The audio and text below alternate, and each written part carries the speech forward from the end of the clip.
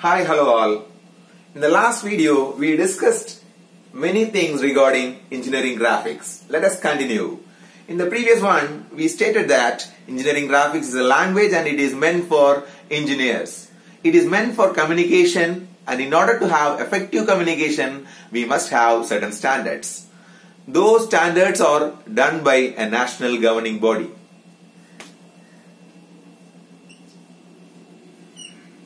Yes, it is BIS. BIS is nothing but Bureau of Indian Standards, formerly known as ISI, Indian Standards Institution, established in the year 1947. From there on, they have standards for many things. Even for gold, the standards are given accordingly by hallmark. Yes, sticking back to this one, here BIS, they have recommended various things, and according to those things we have to communicate. As like most of the languages, engineering graphics too have a set of letters to communicate. This is quite different. The letters are nothing but lines. Various lines are there. Those lines are used at the appropriate places to have the effective communication. Let us see about those things.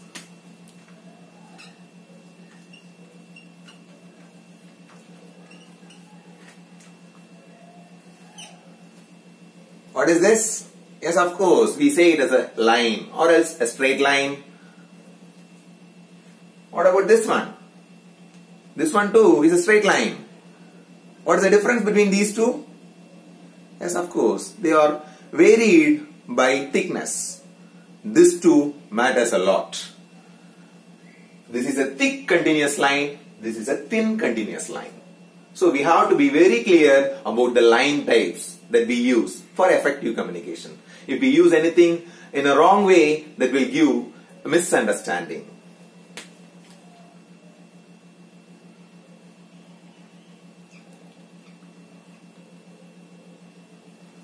This one, a line made of dashes, we call it as dashed line.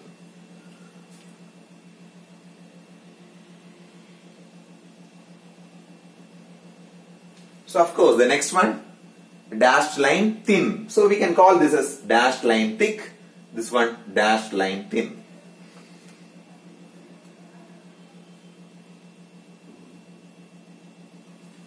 The next one is a line made of long dash and short dash.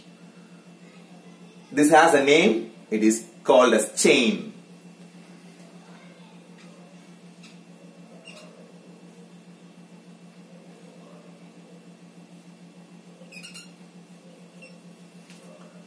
Yes, there is a small variation.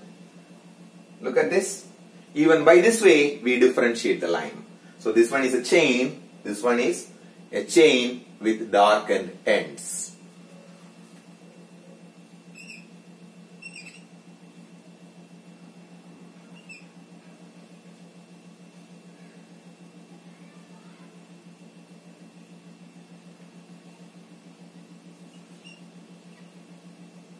So here, a chain, it has darkened ends and also at the bends. We look at the application. Okay, we will follow those things. Then here, a continuous, a line, it's a wavy line.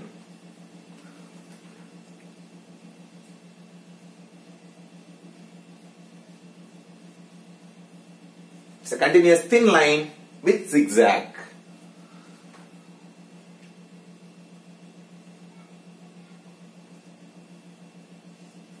How does this differ? Yes, of course. Here it is a long dash followed by two short dashes. This has a name called phantom. So these are some of the lines that we use commonly. Even there is another one thing called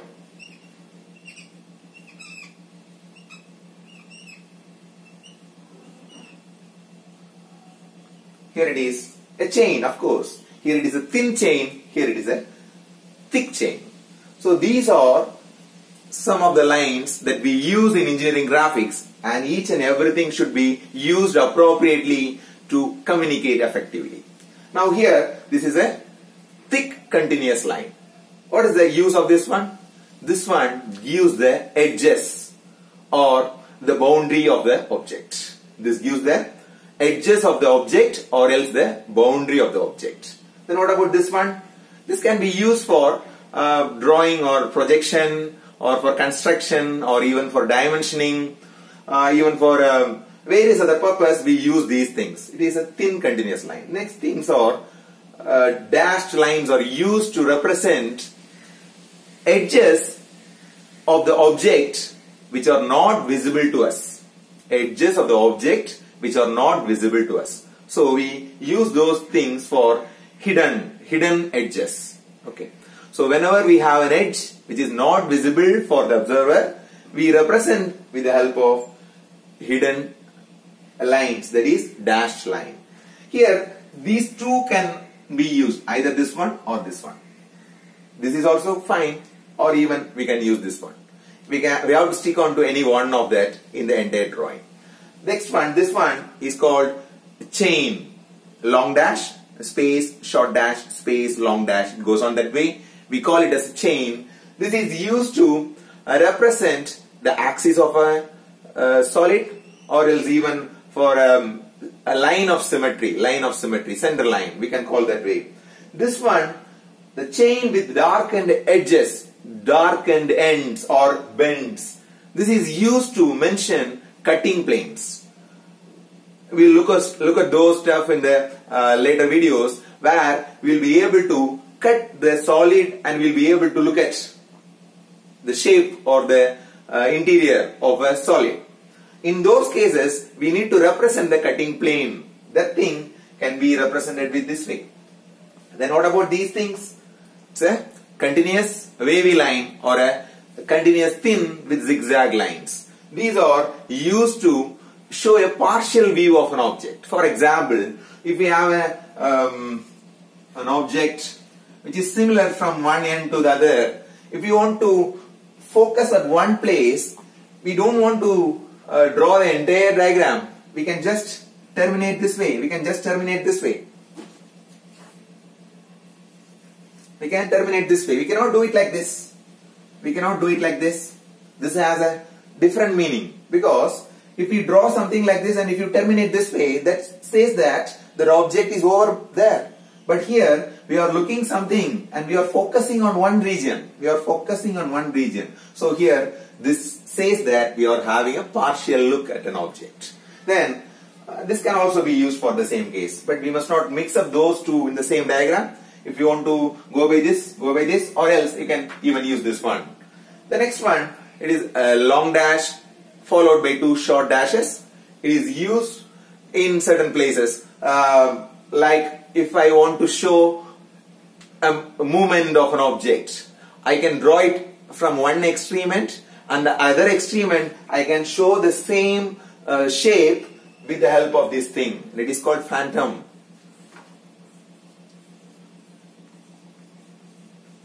Yes. The last one, it is a chain, thick. A thick chain can be used to represent certain surfaces where certain operations or certain other coating or certain things to be done. So these are set of lines which are used in a diagram to communicate in an effective way. So please understand this thing. So here, throughout this line types, I used to say as thick and thin. What about these things? How do we draw thick line? How do we draw thin line? Is there any specification for that? Yes, of course we do have. So here, if you look at, there are plenty of instruments we use for creating a drawing in a board or even in a sheet of paper. Let us consider the instruments what we use. The most important instrument what we use,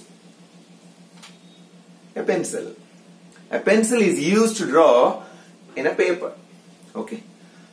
In this pencil, we can draw thick line or even we can draw thin line. I'm not saying about by sharpening it. I'm not saying like that. We have different pencils to draw different shades. For example, I have two pencils in my hand. Are these two the same? It seems to be so, but it is not. Look at here, we call these things as lead or as a graphite. these two are different in thickness. This one, it is 10B. Could you see it? Whereas this one, it is H. Here it has H, here it has B with a number in front of it. So let us know, it is quite interesting stuff to know about pencils. Let us see something about it.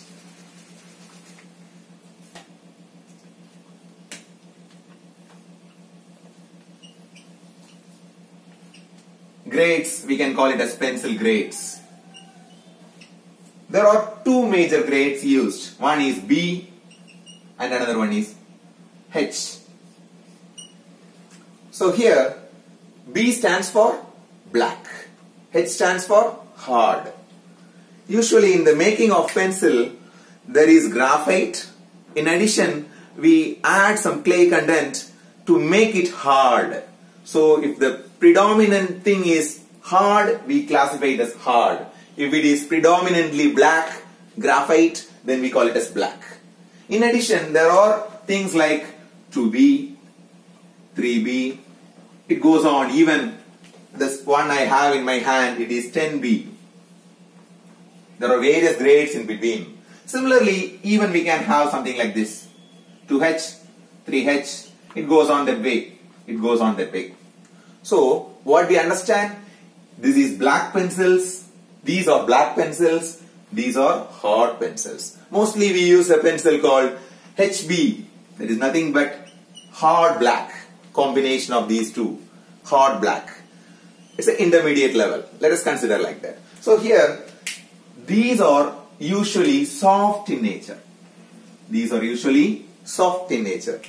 If you sharpen it, it could become powder easily. So these are soft in nature and this can create black lines.